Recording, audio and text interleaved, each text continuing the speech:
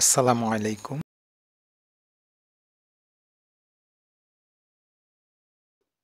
আংশিক ভগ্নাংশে পরিণত করো 3x² - 2 by x-1 2x-1 into x+3। এখানে যে কটা প্রশ্ন আছে সে কটা প্রশ্নের প্রায় সবগুলো ক্ষেত্রেই একইভাবে আংশিক ভগ্নাংশে পরিণত করা যায়। যেমন এই অঙ্কটার ক্ষেত্রে মনে করি এটার আংশিক ভগ্নাংশ হচ্ছে a by x-1 b by 2x-1 c by x+3। এটার আংশিক ভগ্নাংশ এটা। এখন আমরা যদি a b c এর মান নির্ণয় করতে পারি তাহলেই আমাদের এই মানগুলো এখানে বসালেই আংশিক ভগ্নাংশে পরিণত হবে। তো প্রথমে 1 নম্বরটাকে হরগুলো দিয়ে গুণ করব, অর্থাৎ 1 গণিত, অর্থাৎ এই তিনটা যে উৎপাদক আছে তিনটা উৎপাদকই আমরা প্রত্যেকটা টার্মের সাথে গুণ করব। করলে পাচ্ছি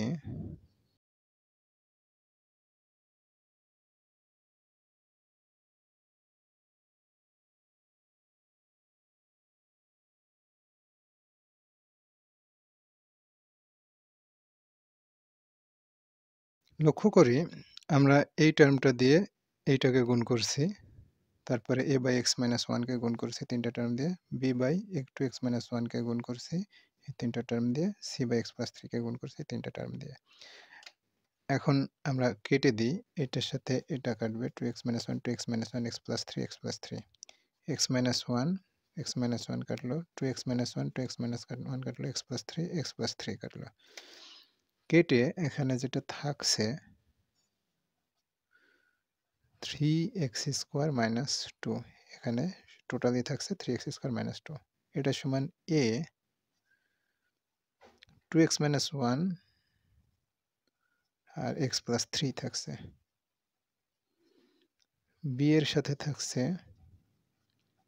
x-1 x+3, c এর সাথে থাকছে x-1 2x-1, এই জিনিসটা থাকছে। এটাকে আমরা 2 নম্বর সমীকরণ দিই। এখন এই 2 নম্বর সমীকরণে দেখব যে সবচাইতে সহজ উৎপাদক কোনটি।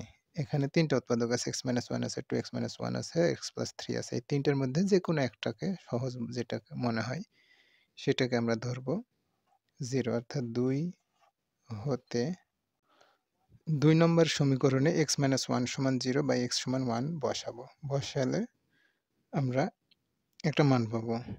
এরপরে যদি আমরা 2x-1 সমান 0 বসাই 2 নম্বরে, তাহলে আরেকটা মান পাবো এবং x+3 সমান 0 বসালে তৃতীয় মানটা পাবো। তো আমরা প্রথমে x-1 সমান 0 বসাই, বসালে যা পাচ্ছি যে এটা সমান 0 হলে x সমান 1 হয়। তাহলে x সমান 1 টা এখানে বসাই, 3 × 1² - 2।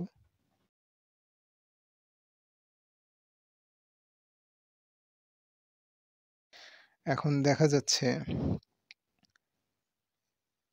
এটা সমান 1² মানে 1, 3 আর 2 বাদ দিলে, 3 থেকে 2 বাদ দিলে 1 থাকছে। এখানে 2 থেকে 1 বাদ দিলে 1, আর 3 আর 1 এ 4, 1 থেকে 1 বাদ দিলে 0, আর এখানে 4, 1 থেকে 1 বাদ দিলে 0, আর এখানে 2 থেকে 1 বাদ দিলে 1। তাহলে দেখছি যে এইটাও 0 এটাও 0 থাকছে, শুধু এখানে 1 সমান 4 কে 4 এ প্লাস 0 0, বা 1 সমান 4 এ, অতএব a সমান হচ্ছে 1/4। এভাবে আমরা প্রথম মানটা পেলাম। একই কাজটা আবার 2 নম্বর সমীকরণে 2x-1 বসাবো।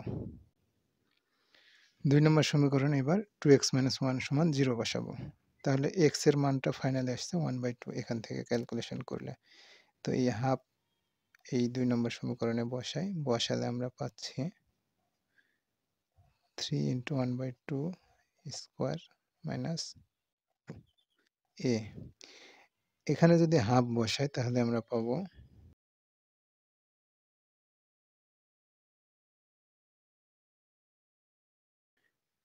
তাহলে এখানে পাচ্ছি 3 × 1/4 2 এ 2 আর 2 কেটে দিলে 1 - 1 মানে 0, অর্থাৎ 0 আর হচ্ছে 3 × 6 আর 7/2।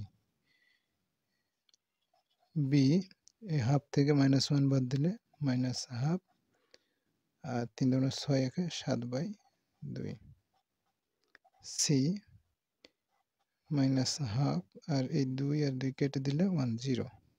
তাহলে এই এর এই জায়গাটা 0 হবে, এই জায়গাটা 0 হবে, থাকবে শুধু এইটা আর এটা। তো আমরা এটা ক্যালকুলেশন করি।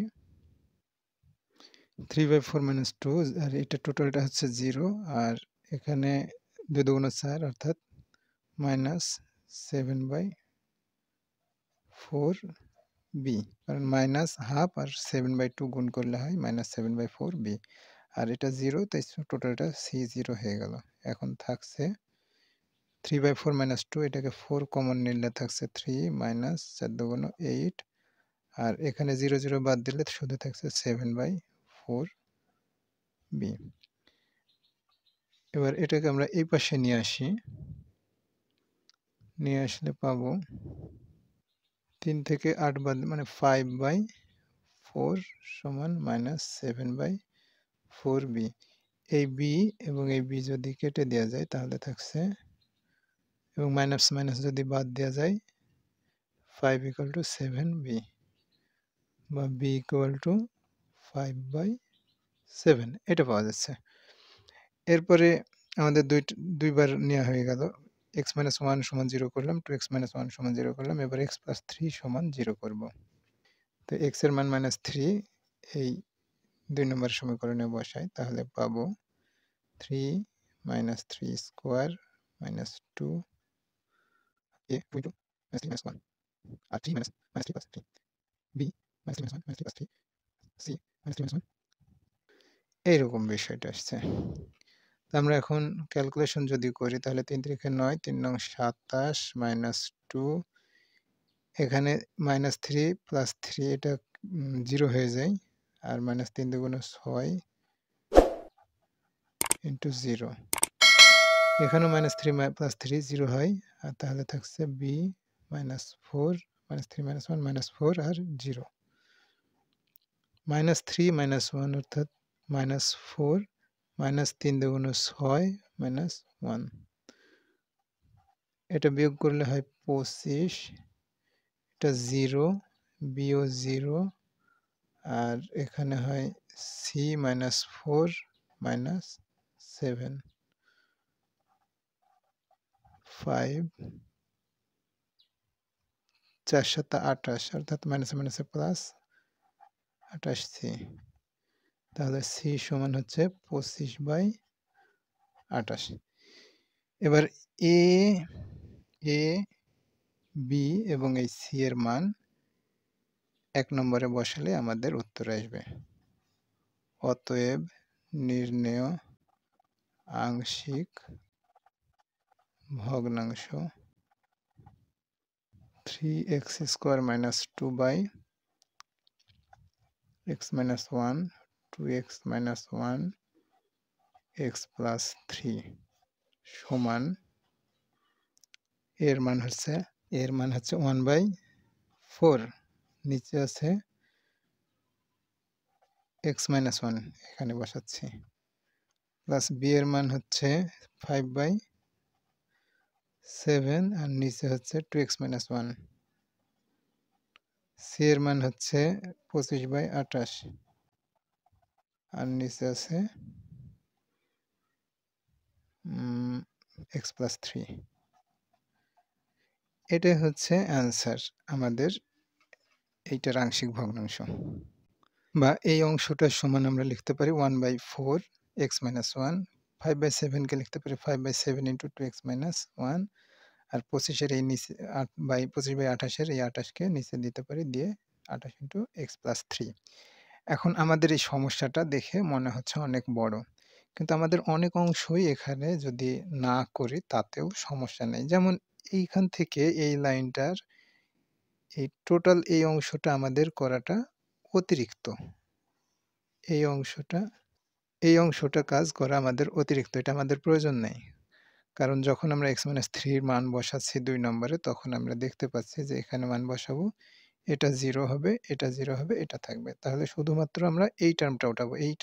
এই দুটো টার্মও আমাদের ওঠার দরকার নেই ওঠানোর। তাহলে এই অংশটা আমাদের প্রয়োজন ছিল না, কিন্তু বোঝানোর খাতিরে আমরা এটা লিখেছি। এরপরে এখানে যেটা হচ্ছে, এখান থেকেও আমরা এই অংশটা লেখার প্রয়োজন নাই। এই অংশটা লেখার প্রয়োজন ছিল না, কিন্তু বোঝানোর জন্য আমরা এটা লিখলাম। এখানেও আমরা এই অংশটাকে অ্যাভয়েড করতে পারতাম, এই অংশটা। তাহলে অঙ্কটা আমাদের ছোট হয়ে যেত। তো অঙ্ক বড় হলেও আমরা এটা বুঝছি এবং এভাবেই আমরা বুঝে যতটা পারা যায় সংক্ষেপে অঙ্কটা শেষ করব।